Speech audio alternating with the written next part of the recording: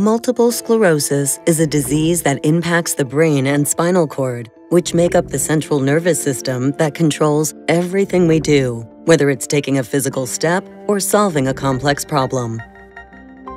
The exact cause of MS is unknown, but we do know that something triggers the immune system to attack the brain and spinal cord.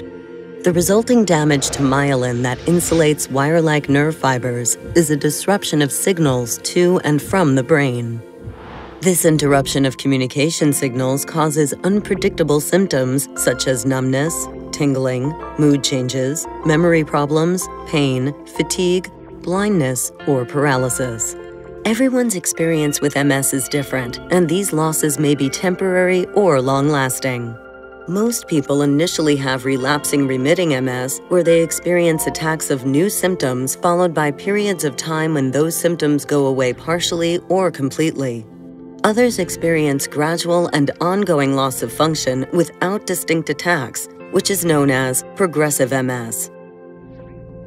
MS can be difficult to diagnose, but once a diagnosis is confirmed by a neurologist who is knowledgeable about MS, there are disease-modifying therapies for reducing attacks and slowing down the damage. Growing evidence suggests that early and ongoing treatment with a disease-modifying therapy is an important defense against future attacks.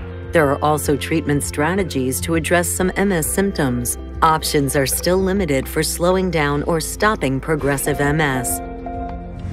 Worldwide research is accelerating the discovery of how to slow down or even stop progressive MS, how to repair nervous system damage and restore function, wellness strategies such as exercise and diet that can help people with MS to live their best lives, and the exact cause of MS so that it may be prevented for future generations.